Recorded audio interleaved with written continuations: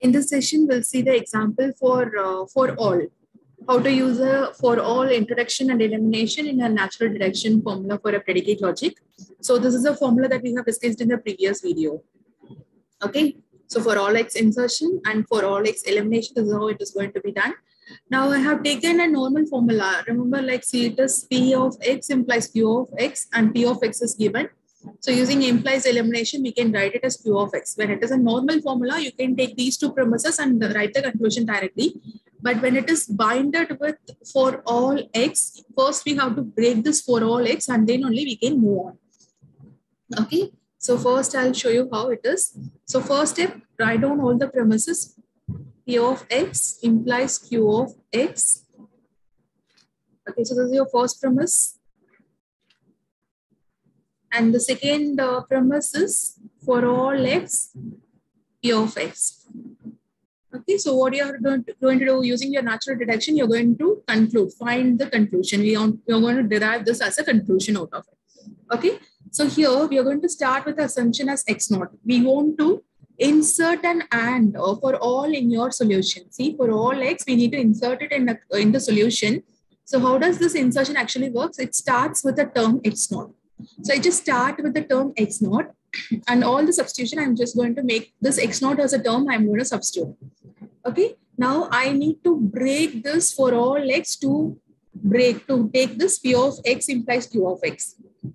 Okay, and how does we eliminate this term here?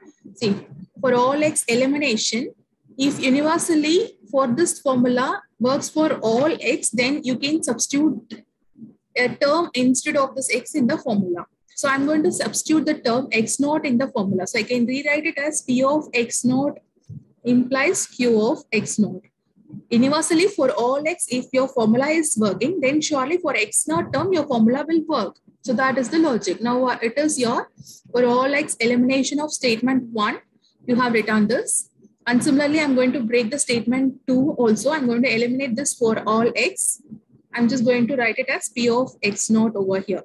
By for all x elimination of statement 2. Okay. So now what happened? So this is your assumption part. Now this is your normal proportional logic statement. You have P of x naught implies Q of x naught and P of x naught is given. So what is the formula? Using your implies elimination, I can of 4, 5, I can write it as Q of x naught.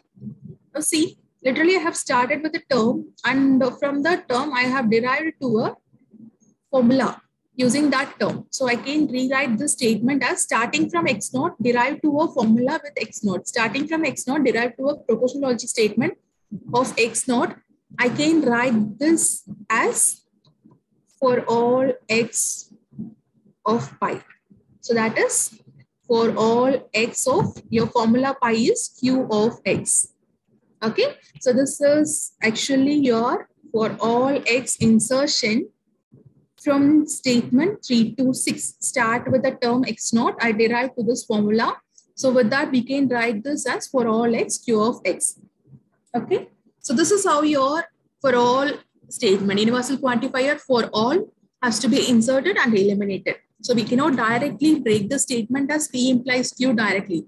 Okay. So first you have to break all the boundings, all the universal quantifiers. Then only we can proceed on it like a normal natural deduction, normal natural deductions for a proportional logic statement. So this is your normal proportional logic statements. We have used an implies elimination over here.